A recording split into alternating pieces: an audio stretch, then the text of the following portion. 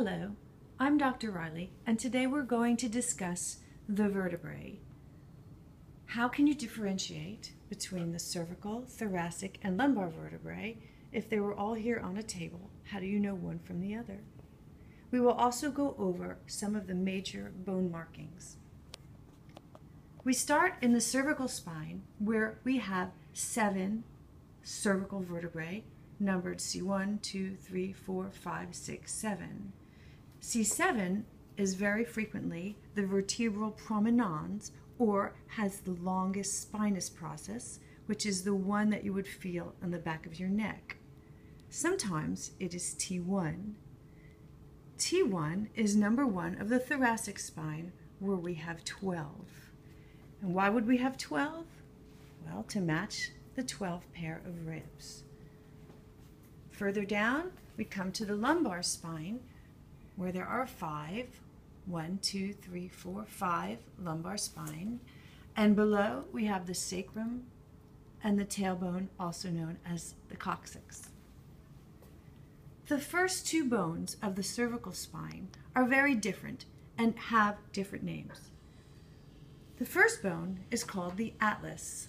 Just like Charles Atlas held up the world, the atlas holds up your head.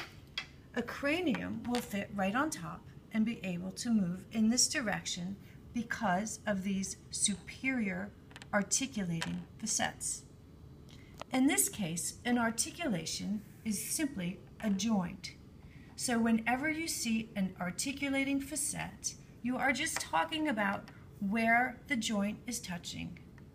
So this would be the inferior articulating facets and the superior articulating facets. All cervical vertebrae also have a transverse process. A transverse process being these side in the transverse direction protuberances. In the cervical spine only, you will also have a hole in your transverse process with which the vertebral artery passes. The atlas sits on top of another unusual bone called the axis. Whereas the atlas holds up the head, the axis helps us to rotate in this direction. This here is called the dens. It is called the dens, and it is the only bone in the vertebral column that has one. It again has superior articulating facets. A vertebral foramen, a foramen is a hole. It has a foramen where the spinal cord goes through.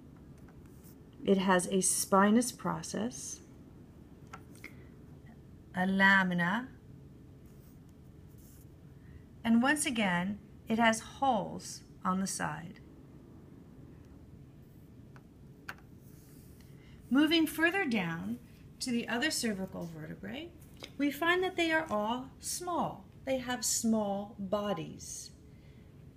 Why would cervical spine have small bodies? Well, if you think about it, you would not be able to move your head very much if they were big. The cervical spine, again, has holes in their transverse process. They have a spinous process. They have superior articulating facets, inferior articulating facet, a body, a lamina, and the pedicle comes off of the body. I'll show you that on a bigger piece. Then we come to the thoracic spine. The thoracic spine, again, has 12 vertebrae, which corresponds to the ribs. What makes these different is that the spinous process is headed in the downward position. Well, why would we have downward spinuses? Well, if they were out like this, you would look like a dinosaur. So if they were on a table, I can find the downward facing spinous and know now I am in the thoracic region. Again, we have a vertebral foramen or hole. We have two transverse processes. We have the body. We have a pedicle coming right off of the body. Here are the superior articulating facets and the inferior articulating facets. Moving further down, we have our largest vertebrae, and that makes sense because it holds up all the weight. 5 lumbar vertebrae with a very big body, vertebral foramen, spinous process, superior articulating facets, inferior articulating facets. Again, it's that flat area that articulates with the next bone. Transverse processes. Let's take another look at the articulating facets of the lumbar vertebrae, and you can see right here, this one's inferior articulating facet along with this vertebrae's superior articulating facet. Next, we will take a look closer at some of the bone markings.